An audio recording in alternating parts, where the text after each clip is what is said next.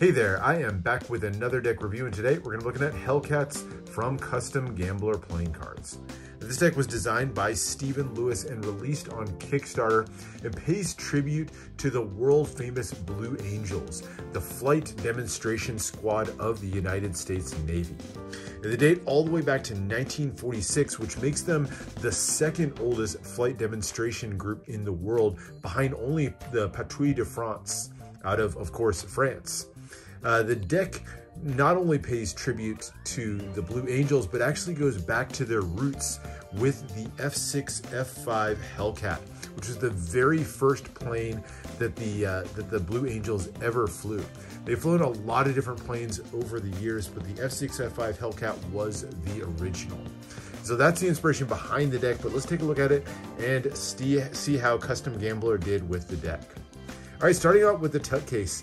It's, by feel, it's kind of a thinner stock to it. Regular glossy stock at first, or as the base of this thing, very similar to what you find on a bicycle deck, but it's covered with embossing and accents of super shiny gold foil throughout. You can see just that absolute glow all the way through. The color scheme here is kind of a mixture of old and new. The original Hellcat planes were actually this deep navy blue, almost black, mixed with gold leaf. Today, though, they use the brighter blue and yellow that's kind of become their signature. So I love that the Tut case kind of incorporates both color schemes, old and new, to really kind of give you that sense of the overall history of the Blue Angels. Lots of different patterning here. The large emblem in the center, this large circular emblem, features a skull with the military cap on top, done in that bright blue color, and then kind of a yellow and blue, looks almost like a military medal there. I like the design, although I'm not really sure how the skulls tie in too much with the Blue Angels. That said, you'll see that skull motif kind of repeated throughout. At the top says Hellcats and Luxury Playing Cards. Bottom says New Orleans Playing Card Company. And then lots of gold patterning and really intricate detailed patterns throughout. You can see the stripes, and you may be able to make out in the foil there. It's a little bit muddled, but you can kind of see that ornate pattern and detailed pattern that goes all the way around the borders. Lots of gold on this, mixed in with kind of a glossier feel on the non-gilded parts of the Tut case, but really kind of fancy look to it overall. And the embossing on it's pretty subtle. As you turn to the sides, you've got the Hellcats Naval Aviation Edition on both sides. Bottom has your ad copy for Custom Gambler as well as Stephen Lewis. The decks and the cards, though, were printed by the USPCC. Top covered up here, but it says Custom Gambler Playing Cards. Back, this is not the back design of the cards, but gives you more design work once again. This shield here is kind of reminiscent of the actual logo of the Blue Angels, and pictured inside, you've got the sort of scene of the planes, those propeller planes that represent the Hellcats flying through the sky with that sunset in the background. Really cool color scheme and glow to it overall. The top, really tiny, almost two tiny letters, says Hellcats Edition. And the top here, you also get a Latin phrase, says non sibi sed patriae, which means not for self, but for country. It's a bit of a motto within the US Navy. These words actually appear just above the door to the US Naval Academy's chapel. Bottom, Custom Gambler Playing Cards. Lots more gold foil to take in as you go all the way through. And a nice gold postage stamp style tuck seal featuring a silhouette of the Hellcat and the numbering there out of, hard to make out there, but 2,500 overall decks. Inner flap, a little bit more gold detailing. It says glad to be here. And then little images of the planes accented with lots of gold foil on the inner flaps. You get that blue and yellow, navy blue, almost black there with the yellow pattern running down the interior of the Tut case. A little bit disappointing, a little bit of a miss of attention to detail in my opinion, but those white flaps on the side and the bottom mean that you don't get the full image of that interior printing. A little bit of a miss. I wish they continued the pattern on those. But overall, not a bad Tut case. Has a little bit of a cheaper, thin feel to it despite all the sort of ornate fixings on it, but still a really nice flashy Tut case. All right, moving to the cards themselves.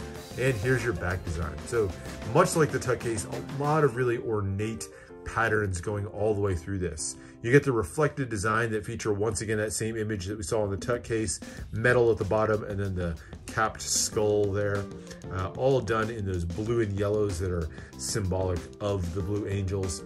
The background has lots of different textures and patterns, but across that stripe running down the middle, you can see the silhouette of a couple of planes there going through, and of course those are the Hellcats flying across the card there. Lots of borders and ornate patterning going all the way around, and then finishes out with that thin white poker border. So not a bad back design, a lot of different shadings and textures and everything going on it. I think it probably could have been simplified, maybe highlighted the planes a little bit more instead of the skulls. Maybe would have liked that a little bit better, but still not a bad back design. Kind of has a bit of a classic feel to it. All right, extra cards. You get a pair of jokers. The jokers are laid out very similarly to the back design of the cards with that replicated image there. That's the one thing I don't like about it. Would have liked it to differentiate a little bit from the front of the back of the card. But you get one yellow, one blue, of course matching those Blue Angels colors. And they feature kind of a jester version of that skull. So same skull we saw before, but this time kind of flanked with the wings and then wearing that blue and yellow jester's cap. Again, a little bit of a miss on the theme for me. I don't know, the skull already kind of confused me. The jester's cap just sort of adds to the confusion. I would have liked to have seen something there a little bit more directly tying into the Blue Angels. But got the Joker in the corner, lots of really well done patterning around the borders. I do like, the borders are one of my favorite things within this. The background of the card, by the way, is slightly patterned. You can see it a little bit there, but it kind of has a marble texture to it, so it's not a pure white. The other one is the yellow version of the same card, so just kind of a palette swap there. The rest of the other two extra cards, you do get one double backer. Always interesting to get a gaff card like that. And an ad card for the New Orleans Playing Card Company, a division of Custom Gambler. It has kind of a facsimile signature of Stephen Lewis there. All right, now on to the main deck, and we'll start out with the aces. So all four aces kind of feature a similar design. The ace of spades just has the Custom Gambler by Stephen Lewis there at the bottom, but all of them feature a large, huge pip with kind of empty or single color in the middle, but then you have the image of the planes flying. Each of them has kind of a slightly different orientation on them, but they each feature a large plane kind of flanked by a couple of smaller planes in the background. Interestingly, all four of the suits each feature a different pip color. So you get black on the spades, white pips on the diamonds, blue pips on the clubs, and yellow on the hearts. And then they each have kind of a contrasting background to match. The indices in the corner, all fairly standard, pretty easy to read pip and index. Once again, sticking with that 4-color scheme there. Interesting, I've seen the 4 colors used in different ways in certain games, so interesting choice in this. I prefer them being 2 colors, but the 4 colors isn't bad. All right, now going into the number cards. So the number cards all feature custom pips, so same shape pip that we saw in the corner there, but this time with a little bit of a negative space cut out with a silhouette of the plane, and then all against that kind of a tapestry style background. So once again, bordered with that fancy border that we see on a lot of the cards, blue background on all of the spade pips. Nice look to it overall.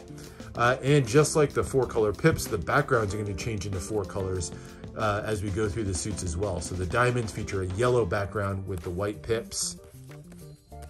And then as you get into the clubs, now we get a dark navy background with the lighter blue pips. It's probably my favorite color scheme of them. And then finally, the hearts go to a white background with the yellow pips. This is my least favorite probably of them. So not bad on the number cards. Once again, I would have liked to have seen a little bit of a change in the pip style. Even something as simple as all the planes flying in the same direction maybe would have given you the feel of planes flying in formation. I'm a little bit distracted though by the fact that some of the planes are like flying the other direction, which kind of, I think, detracts a little bit from the idea that this is one of those formation flying maneuvers that the Blue Angels are so known for. But there's your pips, not too bad on those. And then the court cards double down on that skull motif. So each one of them is going to feature a skull in sort of military regalia, complete with the uniform and then the cap.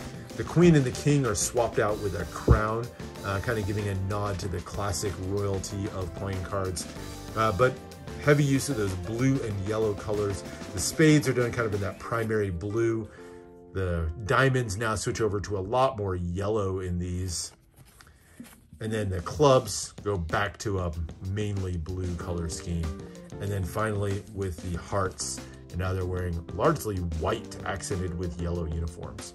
So like the look of these, there are some slight differences that you'll see in addition to just the color scheme as you go from one jack to the next or one queen to the next. But there are a lot of repeated elements on the courts from one suit to another. Something that kind of annoys me. I think, you know, there's enough customization here that it's not too bad. Like, those don't look like repeated artwork, but as you look at them a little bit closer, you'll see pockets, medals, everything are in the same place. It's really primarily a color swap. So would have liked to have seen a little bit more variation in the court cards and beaten this to death a couple of times, but I don't think the skulls really fit as well with this deck as I would have liked. But overall, a lot of really good artwork overall in the deck. I think a couple of things that I would have changed maybe to just match with the theme a little bit better. All right, so handling and stock. These are done on a crushed stock from the USPCC, which means they handle really, really well. Super smooth handling, very smooth for both fans, cuts, dribbles, everything. So can't complain on the handling. Like all USPCC decks, you're going to be at risk of a little bit of a registration issue, but that's USPCC. That's not a custom gambler thing. But that's it. That is the look at Hellcats. I think a nice deck overall. Couple of misses, things that I think could have improved it. But overall, particularly if you're a fan of US military themes, this is going to be a nice deck that, if nothing else, the color scheme is going to really match that nostalgic feel overall. All right, hope you enjoyed this look at Hellcats. I'll put a link down in the description where you can pick these up if you're interested on the Custom Gambler website. But for now, make sure you subscribe for more deck reviews and unboxings. Let me know what else it is that you want to see, and I'll see you for the next one.